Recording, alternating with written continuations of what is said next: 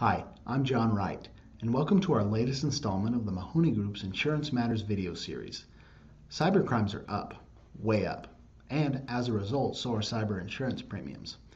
How bad has it gotten? According to the latest survey, cyber rates are jumping at a stunning 34% in last year's fourth quarter. The increase isn't really a huge surprise. Just think about the growing threat posed by cyber attacks, namely ransomware attacks and email compromise scams.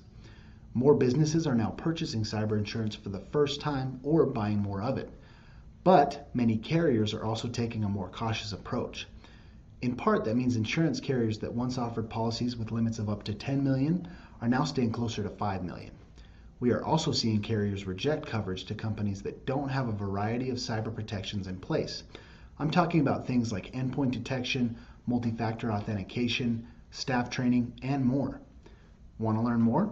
Just connect with me here via LinkedIn or contact us via our website, mahoneygroup.com. Thanks for watching Insurance Matters. Until next time, I'm John Wright with the Mahoney Group.